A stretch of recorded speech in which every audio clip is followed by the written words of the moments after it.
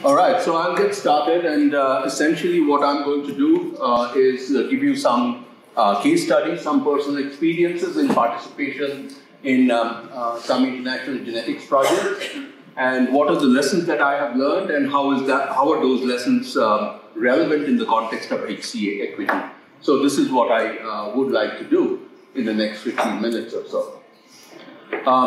Essentially, what we aspire to do is to contribute to science on par with internationally renowned institutions. Not all of us are on par, so that's the aspiration. The aspiration of equality is what we feel. This is what we need to do, and in order to be able to do that, we must collectively work towards gaining equality. And equity is really a process, and the road, I think, is long and arduous. Traversing this road, sometimes there are differences that arise, and we must be able to sort out those differences to gain equality in science. And again, like I said, I'm going to give you some examples to be able to impress upon you that these can be sorted out, and it's important to sort these out. Essentially, at the end of the day, what we want is to be able to conduct good quality science without boundaries. And to be able to do that, we need to plan, and this is essentially what the planning process is. In the morning, Alex said that we also must have some criteria for success, and we must, put ourselves on a path such that those criteria can be met.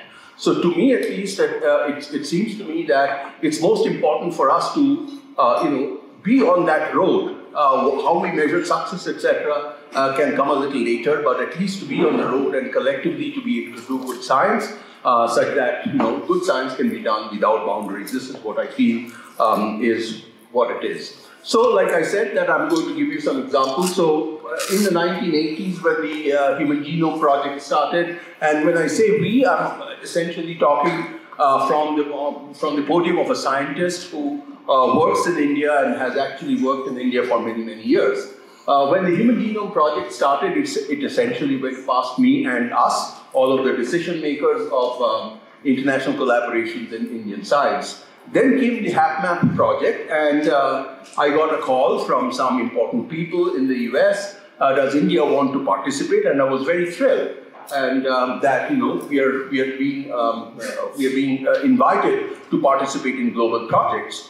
So I reached out to the government of India, and I was asked to find out the terms of engagement. I'll cut a long story short. Obviously, months of exchange of email and phone calls, etc., happened. And after a long and protracted discussion with the leaders of the HapMap for allowing India to participate in generating data on at least a few local populations, even if on a small scale, and sharing these data with the global counterparts, I got a letter, got an email one day from one of those leaders who was propelling HapMap, and this is what the email said. The organizing committee considered your proposal and felt that you can only contribute DNA samples, which will be analyzed in the US Genome Center, and data will be generated by a working group of the HapMap project.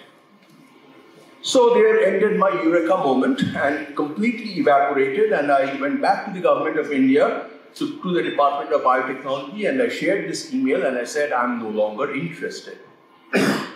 Years have rolled by, attitudes have changed, and so even though I'm starting on a very negative note, what I want to really tell you is that the next four stories that I'm going to tell you about are all very positive, and each one has a good lesson to learn. So to initiate the process of equity in HCA, we must all view others as having equal capability, even if not equal capacity at this time. So this recognition that there is equal capability, that everybody is capable of doing good science, even though they may not have the capacity to do good science right away because of various kinds of things, this recognition, I think, is very important, and this is what we would like to promote in HCA equity, as a part of the equity in HCA. In India, we already have recognized that equity is important, and the Department of Biotechnology has some schemes for equity empowerment and development. I'm not going to tell you about those schemes, but it's just that the recognition is already there in some of the developing countries. Those were days in 1980s. I'm now talking about 2000s, and in 2000 we got a 5-year training grant from the Fogarty International Center of the US National Institutes of Health to promote genetic epidemiology. So these were days when genetic epidemiology was a big thing. A new journal was launched at that time, and there was capability in statistics and mathematics within India, and genetic epidemiology does require skills in statistics and mathematics. So I partnered with, wrote this grant proposal with a faculty member of the University of Pittsburgh. It got funded, and I'm not going to tell you what we did in any detail, but here are some bullet points. We held about 15 courses, each of 2 weeks duration, all in India, in different parts of India, mostly in Calcutta, the city where I come from, and we built some amount of capacity within India. Then there was exchange of graduate students, not just exchange, graduate students from our organizations, and we actually advertised this nationally. So there were graduate students from various institutions in India who went over to the University of Pittsburgh and stayed on. So we did some PhD projects under joint supervision, the faculty member of the University of Pittsburgh and one of us who was working in various institutions in India. Then we had postdocs and assistant professors who carried out research on NIH-funded projects at the University of Pittsburgh. And all of that culminated in initiation of joint projects in genetic epidemiology. So the lesson that we learned is that these kinds of engagement where you build capacity, where you exchange students, postdocs, etc., eventually this capacity building empowers us to initiate joint projects with internationally renowned organizations in a particular field. So the conviction that we started with was that there was capability and we were building capacity. In the late 2000s and early 2010, 10 years later, we started another project, again funded by the US National Institutes of Health, where I was the PI, and then we had partnered with Duke University and Research Triangle Institute, and this was on genomics of response to vaccines. So as many of you know that not every individual will respond equally to a specific kind of vaccine. It depends on their genomic background, what are those genomic signatures, if you could identify any that pertained to lack of response or good response to various kinds of vaccines. We took 2 vaccines, typhoid and cholera, because those were of importance nationally, and again we conducted the study.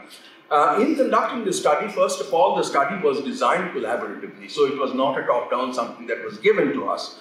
The entire research was conducted in India, including collection of samples, analysis of samples, and all of that.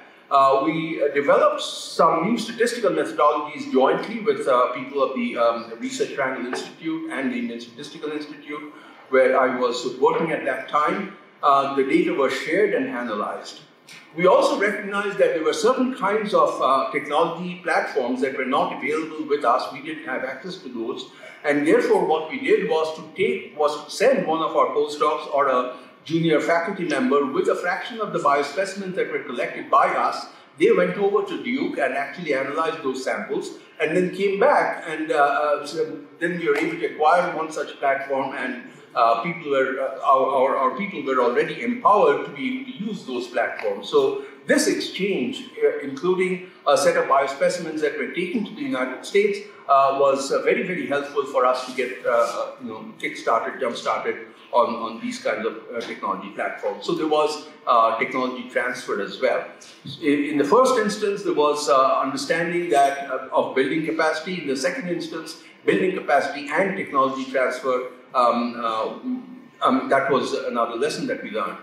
In the 2010s, we started another project, and this was not with the US counterparts, but this was mostly in Asia. It's called the Pan-Asia Genome Diversity Project. What we are trying to understand is there is a huge extent of genome diversity in various countries and geographies within Asia, and so we all came together and started this particular project called the Pan-Asia Genome Diversity Project. Again, here also there were lessons that we learned, joint study design. We developed the SOPs jointly. There was local collection of data and biospecimens in each of the countries. Analysis of biospecimens was also done locally. There were some countries where they were unable to generate enough funds to be able to analyze the biospecimens locally. So Japan and Singapore came of help. So they actually, the other countries, Japan and Singapore, actually provided the funds to be able to analyze those biospecimens. So there was mutual help as well in terms of generating funds.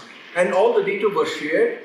They were analyzed jointly, interpreted jointly, and the manuscripts were written jointly. So here was another case where even though you're trying to analyze the biospecimens jointly, you may not have the money to analyze those biospecimens jointly. Then if one of the partner institutions come forward and help you, analyze the biospecimens with their own funds, that's very, very helpful. And this was this actually was good for us, because otherwise we would have to exclude certain geographies that where they collected the samples but did not have the money to analyze the samples. Then we participated in the International Cancer Genome Consortium, and the International Cancer Genome Consortium, as many of us know, started with about 25 countries. India was a partner in this particular international consortium. So we learned a lot of lessons in this. First of all, there was engagement from the pre-planning stage. Even before the International Cancer Genome Consortium was launched, we were invited, many countries were invited to participate in the pre-planning stage, how the project would be conducted, etc. There were subcommittees formed, so we contributed to these various subcommittees, to the technical aspects of these subcommittees. I was personally involved in a subcommittee that was involved in determination of the sample size for various kinds of cancers and the nature of the metadata that were to be collected to enable a pan-cancer analysis of the data. So we got to choose nationally, everybody got to choose their own cancer type. That's of importance to their own nation. There was no imposition that you have to work on this cancer type. We generated our own data using our own funds, but we followed a uniform project-defined standard operating protocols. We submitted data to a global database, and all of the data that were submitted to the global database were also retained nationally. There was a period of moratorium of 2 years, where all of the participant countries could access the data of each other, but nobody else who was not a member of the consortium could access that data. During this moratorium period, we were supposed to jointly analyze the data, and whatever we could publish, we could. But after this period of moratorium, the data would be made completely publicly available, and so everybody else would have access to this data. We were also helped by various international organizations, such as the Ontario Institute of Cancer Research and the Wellcome Trust Sagar Institute, where we sent our people who got training in next generation sequencers, also in terms of analyzing the data, not just generating the data, but also in terms of analyzing the data. We were helped by the European Bioinformatics Institute. We did joint training workshops. By the time that we partnered with the European Bioinformatics Institute, we were able to do some preliminary analysis of next generation sequencing data in the context of cancer. So we invited people from many other institutions in India to come to our institute, where we provided them with 1 week of preliminary training or fundamental training, and then the scientists or researchers from EBI came and did advanced training for the next 1 week. So these were 2-week workshops where we initially started because of the training that we got in other labs, and we were able to impart training to other Indian organizations that were not initiated. So all of these, all of these projects were led to exceptional acceleration of equity, because we all felt like partners in a large project, and nobody was looking down on us. We were all going together and generating data together, analyzing data together, and submitting manuscripts together. I will end with some enabling features, equity enabling features that I learned from all of these engagements that I had in these 4 projects. One is believe that every partner has equal capability, and if they don't have equal capacity, you try and help others build capacity. So the kind of equity enabling features through these projects were impart training locally, and help build capacity if there is lack of capacity in certain areas or in certain partner institutions, exchange students and scientists to build partnerships, get joint funding wherever possible. Sometimes they're like Japan and Singapore helped in the Pan Asia project. It would be very useful to be able to write collaborative grant projects to international funding agencies. And develop research collaboratively, and this happened in the ICGC, the International Cancer Genome Consortium, starting from a pre-planning stage through the SOPs, defining the SOPs, deriving sample sizes, and so on and so forth. So there was engagement right from the beginning, even before the international project was launched. The other lesson that I learned, and I started negative, as I said, don't reduce collaborators to sample suppliers or data suppliers only. Engage them as partners in these large projects. Help build local expertise through technology transfer. And I gave you an example of our engagement in the vaccine response project, where we didn't have the technology, and we went and learned the technology, carrying a few biospecimens that were again used as controls when we tried to implement that technology and standardize the technology in our own labs, and help build confidence by trust and independence. So essentially, at the end of the day, you want to see your partners become completely independent and completely trustworthy in their ability to do good science, and this is what we believe equity should eventually lead to. I don't really have metrics to measure confidence and trust and independence, but this is qualitatively, this is what I would think should happen when there is good equity distributed in an international project. Thank you very much. I just wanted to ask you to elaborate the difference between capabilities for all and capacity for all. So capability is something that's intrinsic, and capacity is something that is an outward expression of the capability. This is how I think about it. So when we try to build capacity, we engage them, and they have the capability and they're able to do an experiment. That's capacity building. So that's how I like to view capability versus capacity.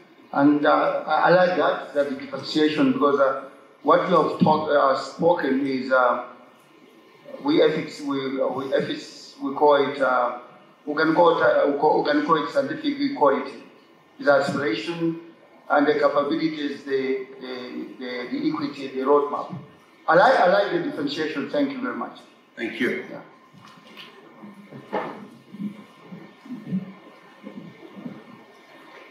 Hi, I'm Gulani from University of Cape Town. Just to say, I think your closing statement there actually hits on something really, really key with equity, which was the aspect of independence. Yes. Because as long as there's a codependency, there's almost invariably some form of power imbalance. And I really think, as this gets taken forward, that last word you had, independence, is really something we should build into things moving forward. If people can establish themselves independently to do their own science, then they've got somewhere, and there's equity in play. Thank you.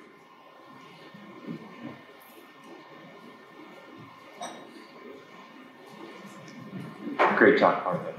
One quick question for you. In the transition from being a material supplier to being a partner, what were the essential pieces in that? What were the things that enabled you to make that transition so that it really became a partnership and it was viewed differently? Sorry, I just didn't take that away. So the first thing that I told myself is that I'm not going to be a sample supplier. The ability to have that confidence that even without some supplying samples, you could become independent at some stage. The road was long and arduous. I mean, if I supplied samples, I probably would have been a co-author on many more Nature papers than what I've co-authored, but that was not what my inspiration was. My inspiration was to see my lab be able to generate the data. To be able to do that, again, you talk to people, there are good people who will come and help you, and this is what happened. So essentially, many people extended a helping hand, and we were able to ultimately become completely independent and generate our own data and publish. So I would just say that the conviction that you can do it is the most critical thing.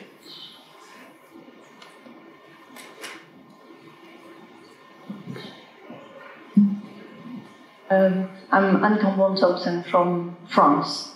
In the list you had at the end, you put in the last line the confidence, helping build confidence.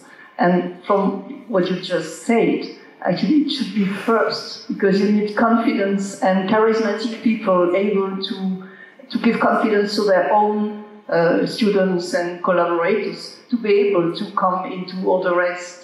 So I would like your reaction on that. Sure, I completely agree with that. And like Alex, in response to what Alex said, I think I believed in myself, and I had hoped that friends will help me along the way, and they did.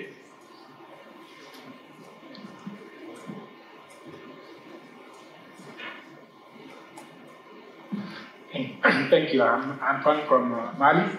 So I found very interesting that you get money for what type of research you want to do. So you say that you actually choose the type of cancer actually you want to work on. So this usually the founding day they will say that okay, we have money for this thing.